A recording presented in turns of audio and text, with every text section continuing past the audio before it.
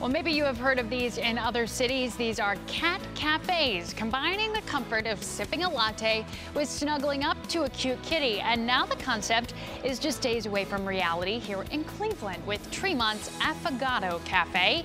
Joining me tonight is Mandy Miller, the owner, and Leia holding Prince the kitty to explain the true purpose of this new hangout. Prince, not so sure about being on TV right now. So as we were just talking about, if he's got to go, feel free to let him or to go off with him, Leia, whatever works best.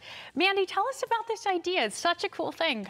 Yeah, so the general idea for most of the cat cafes in the US, including us, is that when you first enter, there's like a regular cafe. Just like the other cafes you visit, we have snacks, coffee, tea. For us, they're all locally produced.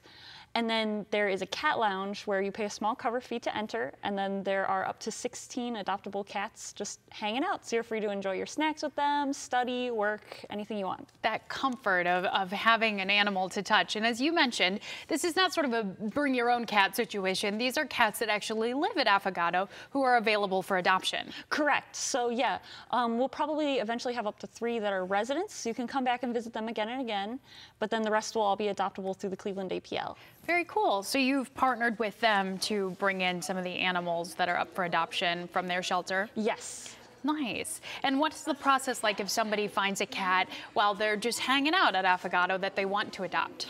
So basically they'll come talk to the cat lounge attendant. We'll have them fill out a little survey that, about what they're looking for in a cat, what their home situation's like, just to make sure that it's a good match. And then we go through the cat's history with them. And if it seems like a perfect fit, then they get to go home. Very cool.